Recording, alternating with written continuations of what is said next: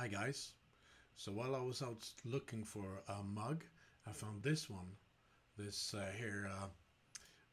bowl of wood. It's from a find in Uppsala, Sweden, and used in the Middle Ages sometime. And so I took this bowl and with that image and this image, and I created a template for how big or small it would be with the different sizes. And this is me recreating it out of birch, although I think this is oak. It looks like it's oak, but I don't know. It's been in the water in a well for a very long time. Okay, table sawing time. Need to make this long piece of birch into squares. So that's the first thing I'm doing, making them to squares. This is a normal sewing procedure. They're going to be 16 by 16 centimeters, and the height is slightly over 52 millimeters. That gives me some parts to waste on both sides. Right here I'm just marking the center and doing and drawing a circle so I know just about where to drill and saw away the edges. This hole is for mounting on the chuck on the lathe later on.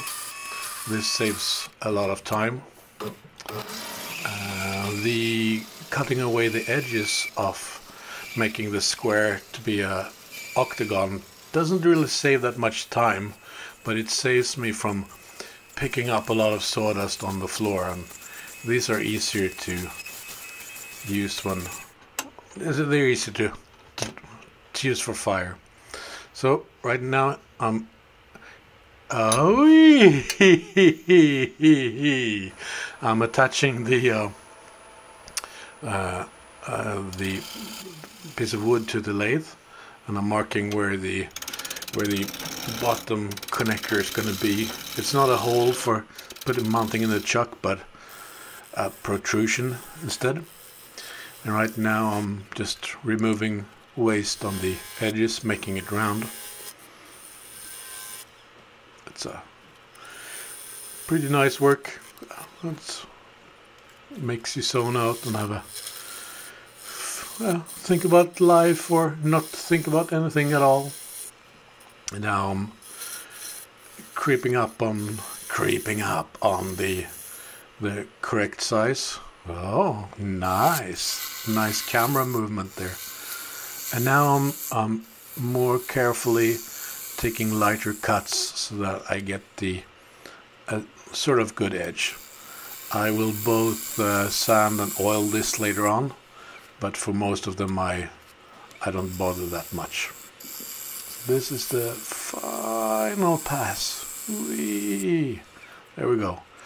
And now, to flip it over, it's good to check that it's as round as possible or as centered as possible, because if I do this, if I'm making this 2 millimeters thick, and if it's 1 millimeter or 2 millimeters off, one edge going to be 4 millimeters thick and the other is going to be 2, and that's very visible to the eye. I'm adding that little groove there. I'm not sure what it's for. I've been thinking that it might be for portion control or something. I don't know. But it's on the find, so I'm adding it. Here we go with sandpapering, sanding, oiling, linseed oil. It's my favorite. Can make a nice edge on it later on. So that's how it looks. Right now it's a lot thinner than it was before. And now I have to remove the butt of all of them, because that's not on those pictures. I'm not sure what's underneath there, but I've asked the museum, and this is the outcome of all those pieces. Nice, right?